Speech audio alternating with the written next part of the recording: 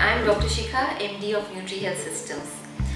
Many of you have written that for young adults, what is the best way to prevent graying of hair, or in case you already have gray hair, how to prevent it becoming even more. So during this age, actually typically what happens that a lot of young adults start using hair colors or streaking their hair, or maybe using a lot of blow drying or hair products. So these are damaging to the hair, as we all know. So it's very important to also nourish your hair appropriately so that whatever styling products you use, it doesn't really damage your hair forever. Now, there are two ways to protect your hair. The first requirement, of course, is oil, because the hair is, as we know, is an extension and it is not live. So it needs a lot of oil to nourish and keep the sheen on, or keep the luster on. There are different oils for different people. Like people who have very dry hair can use things like coconut oil. People who have oily hair also benefit from oiling their hair, and they should use a combination of olive oil along with almond oil. Then there are different kinds of ways in which you can have the oil absorb.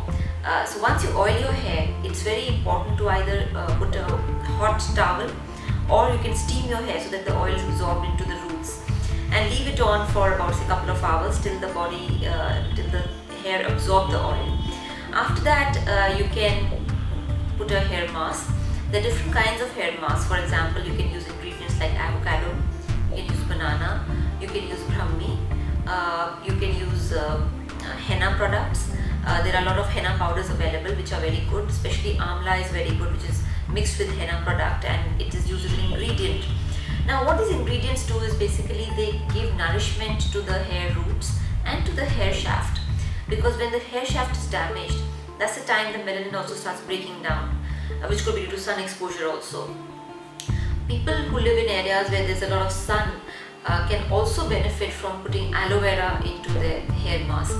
So when you use a hair mask, and if your hair is sun damaged, then you can add aloe vera, you can add crushed almond, you can add a little bit of crushed sesame seed, and of course you can add brahmi powder along with a little bit of crushed amla, and all this you can mix in either olive oil or you can put a little bit of curd or banana, and then apply it and leave it for about half an hour.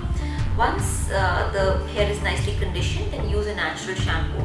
You can use any natural herbal shampoo. Rita is one of the options. And after washing your hair, let them dry naturally, because blow drying every time may cause further hair damage. And don't use bristles which are broken, or don't use any hot iron on a regular basis. Now, along with this, if you have a protein diet, which is also important for nourishing the hair, like for example, you can have proteins in tofu, or if you're a non-vegetarian, you can have fish or grilled chicken. If you like vegetarian food, you can have grilled cheese, you can have paneer. So all these things also add to your protein content of the hair. And of course, taking care of your hair gives a very lovely, healthy look to your hair and your face. So take care of your hair, use some of these tips what we are sharing with you, and keep writing to us at ask@drshikha.com, that is ask@drshikha.com.